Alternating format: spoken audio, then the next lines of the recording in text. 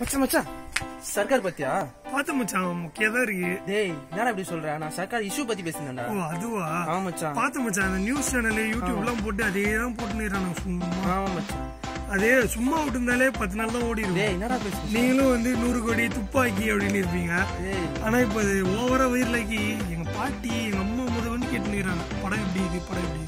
மச்சான் இருக்கேதாது மச்சான். நான் வச்ச பேனர் வர கிஸ்டாங்கடா. பேனர் ஈஸ்டா? ஆமா மச்சான். அன்னைக்கு காசு குத்து வாங்கி போனேடா என்கிட்ட வர.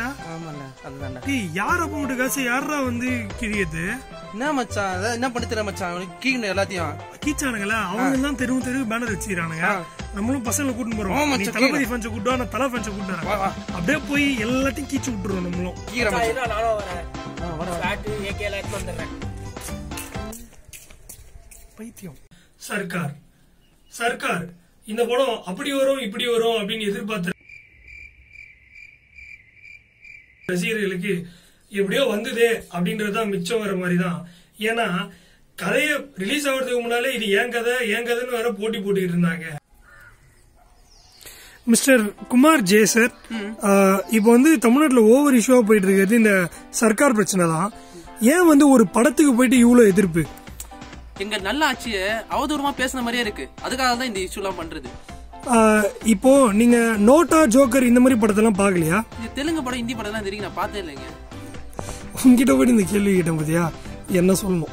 சர்க்கார் படத்துல இந்த மாதிரி ப்ராப்ளம்லாம் வந்திருக்கு. அதுல என்னத்தை காட்டிட்டாங்க? இருக்கிறத காட்டியிருக்காங்க. இதுல நல்ல ஆட்சி இது. ஃபெடரல் காஸ்ட்ரோவோ சேகோவாரோ ஆட்சி பண்ற இடத்துல இது மாதிரி தப்பான விஷயம் நடக்குமா?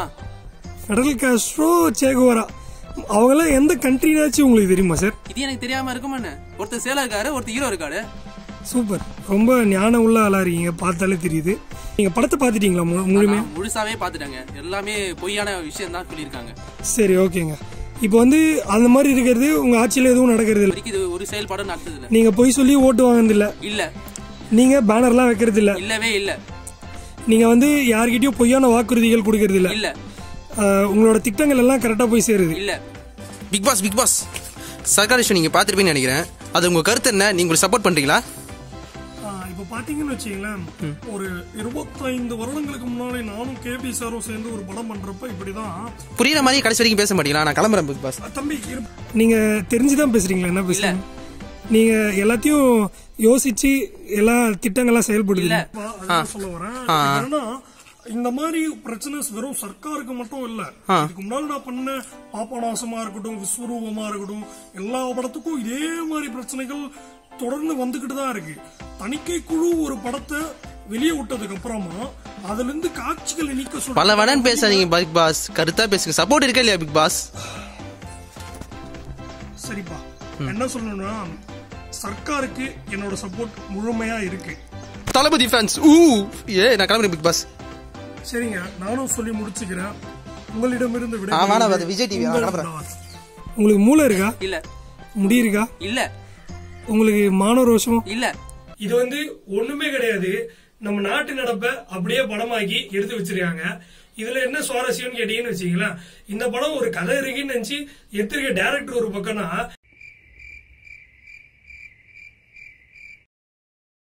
இந்த கதையே என்னோடது அப்படின்னு அதுக்கு போட்டிக்கு வந்த இன்னொரு டைரக்டர் வேற. படத்தோட கதையை விட இவங்க போட்டி போட்டுக்கிட்ட கதை இன்னும் நல்லா இருக்கு. அதை ஒரு படமா எடுத்தா கூட இதை விட நல்லா வந்திருக்குமோ என்னமோ. மச்சான் இப்ப கிடைச்சிருக்க சப்போர்ட் 10,000, இன்னும் நிறைய பேர் வேண்டா நம்மளுக்கு. ஆதரவு இருக்கு தம்பி. சார் நீங்க? நான் தான். என்ன ஆதரவு மட்டும் இல்ல, ஜாக்கி சான் எல்லாரும் சப்போர்ட் இருக்குப்பா. சார் நீங்க அந்த கைகோ தானே சார்? ஆமா ஆமா சார். சார் வேணாம் சார். இல்ல சார், நீங்க விஜயகாந்த் சாருக்கு பண்ண சப்போர்ட்டே போதும் சார். வேணாம் சார். சர்க்கார் இஷ்யூக்கு நிறைய பேர் வந்துட்டாங்க, இன்னும் கொஞ்சம் பேர் சப்போர்ட் பண்ணா நல்லா இருக்கும் நினைக்கிறேன். என்ன செல்ஃபி எடுத்து? சிவகுமார் கேரக்டர் இல்ல, ரஜினி கேரக்டர். ஓ, பிஜிலி ரமேஷ் இல்ல, ரஜினி கேரக்டர், அவ தலைவன். ஆனா சர்க்கார் இஷ்யூ பத்தி பேசுறதுக்கு நிறைய பேர் இருக்காங்க. நான் இப்போ இங்க வந்திருக்கிறது அது கிடையாது. அதுக்கும் முன்னால படம் தமிழக ரிலீஸ் ஆயிடுச்சு. எல்லாரும் அந்த விஷயத்த மறந்துட்டீங்க. ஆமா சார்.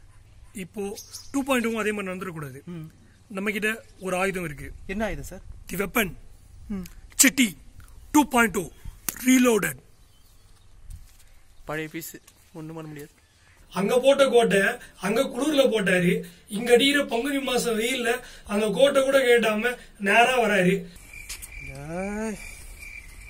சரி வருவாரு ஏன் சும்மா வருவானே அப்படின்னு சொல்லிட்டு ஒரு 20 நிமிஷத்துக்கு ஓட்டுறதுக்காக ஒரு 5 நிமிஷம் ஒரு பாட்டு கூட ஒரு 4 பிஏ மேல இருந்து இறங்கி வர வரையும் ஒரு ஷாட்டு. சாமி சாமி சொல்லு மகனே. நான் தான் டைரக்டர் வந்திருக்கேன். என்னோட சர்க்கார் படத்துல ரொம்ப பிரச்சனை இருக்கு சாமி. அதுக்கு ஒரு வழி இருக்கு. என்ன சாமி? அந்த படத்துல வந்த சீன் எல்லாம் கிராபிக்ஸ் பண்ணிட்டாங்க என்று சொல்லு. சாமி இதெல்லாம் நம்புவாங்களா சாமி? அப்படி இல்லை என்றால் ஒரு சிறந்த வழி இருக்கு. சொல்லுங்க அதுதான். அது என்னென்றால் அந்த சீன் எல்லாம் என்னோட அட்மின் தான் பண்ணான் என்று கூறு. சாமி இது செம்ம ஐடியா இருக்கு சாமி. இதே பண்றேன் சாமி. ஆயுஷ்மான் பாபா. சர்க்காருக்கு சப்போர்ட் கட்சிச்சுடா. இனிமே நான் பாத்தலாம்டா, யாருன்னு பாத்தலாம்டா. இந்த கேப்ல படத்தோட கதையை வந்துன்றதே மறந்துட்டாங்க. ஏய் உர்றா. ஏய் இதுதான்டா நம்ம சர்க்கார். அப்புறம் வந்தவரு நேரா வீட்டுக்கு போறாரு. போயிட்டு அந்த ஓட்டர் ஐடி எடுக்கிறதுக்காக வீட்டுக்கு போனாரான்னு தெரியல. டேய் ப்ளூ சட்டை. டேய் இங்க மிக்ஸி கிரைண்டர் எங்கடா போச்சு? டேய்